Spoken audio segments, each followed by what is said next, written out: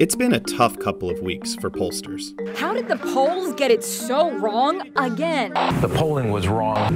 The polling does seem to have been missed. There's no question about that. And it wasn't just the presidential polls that were off. Well, based on the polling, Democrats entered the election with very high expectations. They expected to win the presidency, a majority in the U.S. Senate, and expand their majority in the U.S. House. But it's clear from the election returns we have so far that they fell short of those expectations. The reaction toward pollsters has not been kind. Selzer is being hauled over the coals on social media. After a poor performance in 2016, the polling industry entered 2020 promising that it had corrected its mistakes. So what went wrong? Is it going to be edited, or do you want perfection from top to bottom? First, a very quick overview on how polling works from Iowa pollster J. Ann Selzer, whose firm was one of the few to hit its mark in 2020. Selzer's late October poll for the Des Moines Register showed President Trump up by 7 points on Joe Biden in Iowa. Trump won the state by 8 points. Well, what we want to do with a poll is talk to a relatively small group of people and have them accurately reflect a larger population. In election polling, that is the future electorate. We set out with some random digit telephone numbers, landline, and cell phones, and talk to people, and then ultimately screen out just the likely voters and interview them about their preferences. The polls we see reported in the media and aggregated by sites like 538 are commissioned by news organizations. They're meant to be independent, nonpartisan snapshots of voter preferences that journalists use to make sense of a race. But one long-standing issue is with how poll results are communicated.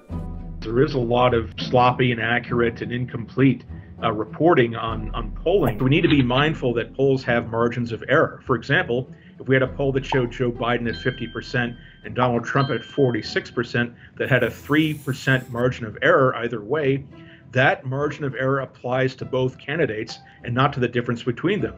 So Joe Biden could have 47% or as high as 53%, and Donald Trump could have as low as 43%, but as high as 49%.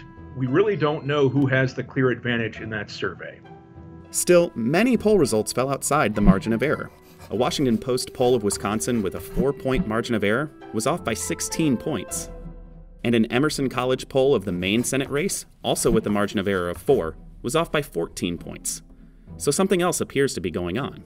One theory of polling's recent misfires is that Trump voters are reluctant to share their opinions out of fear of being judged, the so-called shy Trump voter effect. But Selzer says she isn't seeing any evidence of that. If they were lying, then our data would look like a lot of randomness, a lot of chaos. Can't say it doesn't happen. It's just not happening at scale to affect my data. Another common explanation is that polls are failing to properly account for Trump voters. In building their models, pollsters make assumptions about who is likely to vote and what the electorate will look like. One way to do this is to look at past behavior. For example, Monmouth, a prominent polling firm based in New Jersey, says on its website that each voter is assigned a probability on the likelihood they will vote based on whether they voted before. In 2016, pollsters over-relied on this historical data and missed all the new people coming out for Trump. So, did they make the same mistake in 2020? The post-mortem is just beginning. But for her part, Selzer says her polls ignore traditional pollster hallmarks like past voting history and party identification. To the extent that I have a secret sauce, it is that I try to be assumption-free. That is, I try to do as little as possible to get in the way of my data showing me what it is that's going to happen at this future time. And there are some pollsters that look backwards to see, well, what did they look like in the past, and we'll make our data set looks like that. And I call that polling backwards. And I call what I do polling forward. That is, letting my data reveal to me what's happening with the electorate. Finally, some pollsters believe that Trump supporters just refuse to answer their calls, skewing the results. If true, it's problematic, and means that without dramatic changes, the polling industry likely faces even bumpier years ahead. There's no trend that's going to happen that's going to lend to more people answering their phone. It's not happening. Elan Kriegel was Hillary Clinton's data guru in 2016, and now leads a data analytics and polling firm for progressive candidates and organizations. He says in an era when people can easily tune out and avoid information they don't like, pollsters need to start innovating new ways to engage. Where we're setting ourselves up for long-term failure is by leaning on things that maybe worked well but aren't working as well today.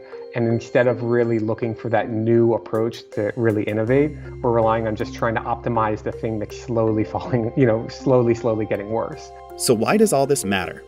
Polls measure more than just our preferences for candidates. They also gauge public opinion on hot-button issues like abortion, guns, and climate change. Polls inform how journalists do their jobs, how politicians approach issues, and how leaders make big decisions that impact society. Without good polling, we're truly in the dark.